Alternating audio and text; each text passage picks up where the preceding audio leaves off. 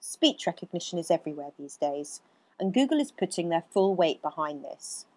Just go to google.com, and right there in the middle of Google's most sacred real estate is the speech button. I can't recall the last technology to receive this honour from Google. This is why it is so surprising that Google has allowed a serious security breach in Chrome to be used to compromise your privacy. Let me show you how a malicious site can listen in on anything that is said next to your computer even after you've left that site. Here I am, visiting a site that uses speech recognition for completely legitimate reasons. It is a voice-activated to-do app. Let's give it a go. So Chrome's asked for my permission to access my microphone, and since I know this will only be used for this app, I allow it. Here you can see that Chrome shows a clear indication that it is listening to my voice. To do, shop for groceries.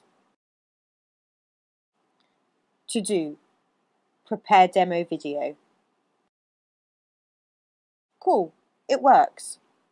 Now let's try another command. Turn off mic. As you can see, it stopped listening.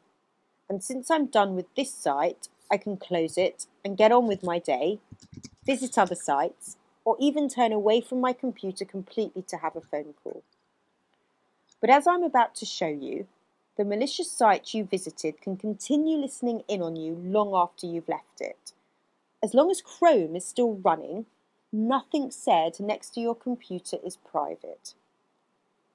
As you can clearly see here, I am now on a different site. I've closed the site I've authorized to listen to me, and there is no indication that what I am saying is being recorded.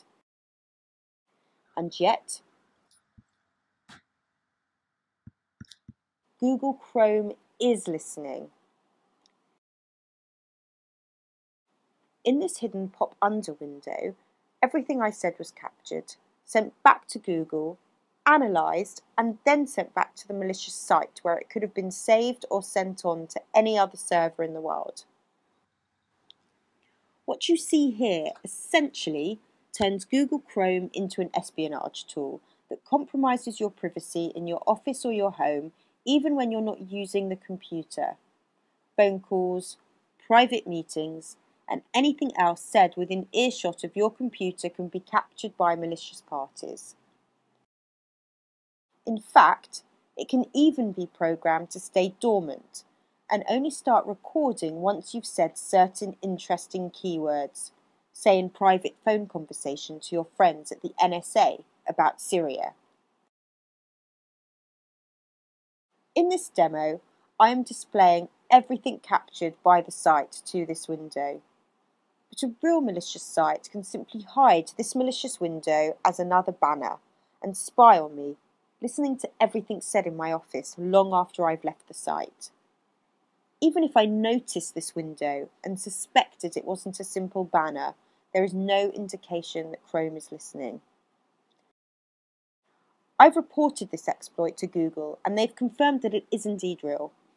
I've also waited over 4 months after reporting it before going public with this information to give them a chance to distribute a fix. As of this time, they're still working on it, and a fix hasn't been released yet. Your browser is still vulnerable to this exploit, and someone may be listening to you right now. For a more detailed explanation and technical details, visit this page.